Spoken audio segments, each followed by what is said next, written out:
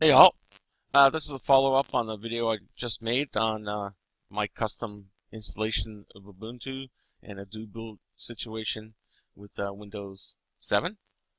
And I'm going to cover how to reinstall Ubuntu without losing your files by using the method in the previous video of how I installed Ubuntu. So you notice here I have a different desktop background. In Documents, I made just a document before reinstall. I put the time in there. And Firefox, I changed the start page, and I've added a couple of add-ons, just one actually, ad block. Okay, so obviously there's nothing wrong with this system, but say if something went horribly wrong, you can power off the machine and then boot from the Linux Live CD or USB, or in this case from the VirtualBox ISO. So let's get on with that part then. Okay, so I went straight to install Ubuntu. So just press continue here, and it should look for your hardware and basically your hard drive. In this case it's 2. So again, it's something else, okay, as I did.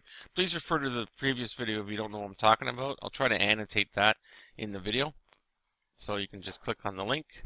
So something else, press continue. And you can see here, /device SDB, I have extension for Ubuntu 13.04 as it shows you here. And so this is root, this is home, and that's swap. And the bootloader, I put on the SDB without the 1 or anything after. And we're going to just click the first one, SDB1, and choose extension 4. And the mount point is this, and format, and say OK. Just press continue. It's a warning, and it's scanning disks, as you can see on the done. Now change. We're going to use this one, extension 4 again, and home, but we're not going to format it. That's the trick, basically. So you press OK again. And swap we can just leave as it is. Okay? So all we're doing is reinstalling Ubuntu 13.04 on device SDB1. We're leaving the home intact.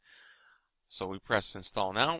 And just remember to put in your same username and password that when you install the previous installation. Because if you don't, then you'll have problems trying to log into your account. So I'll be back when this is ready to reboot.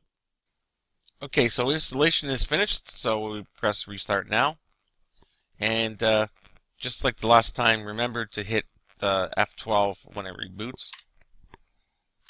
And choose hard drive 2, where it says AHCI controller. So you just press 2 on your keyboard. And we see the Ubuntu grub menu, so you highlight the first one there.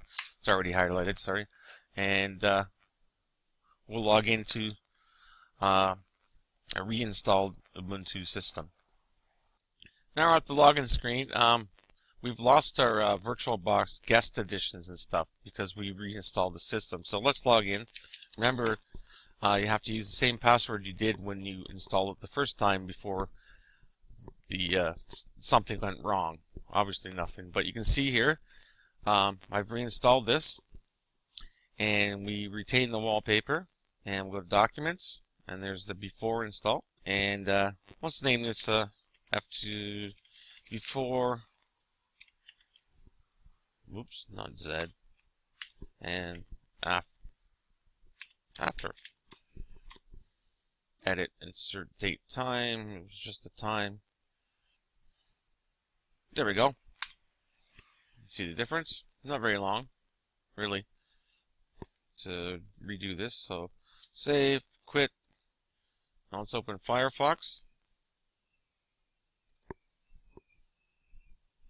And this is probably not version 21 anymore, I would imagine. Yeah, it's version 20. So we have to reinstall the updates, but it did retain the start page I made, and I forgot to mention I changed the theme. And if you go to the add-ons, the add block is still there. So all your data basically is left intact, and all that's left is to install the updates and your extras and stuff, and programs, of course, that you had. But that's a quick way to get out of a bad situation if something goes wrong. Who knows? It could be anything. And reinstalling Ubuntu using the method that I used in the previous video. So that should cover it. Any questions or comments? Feel free to add them. And as always, thank you so much for watching, and we'll talk to you soon. Bye for now.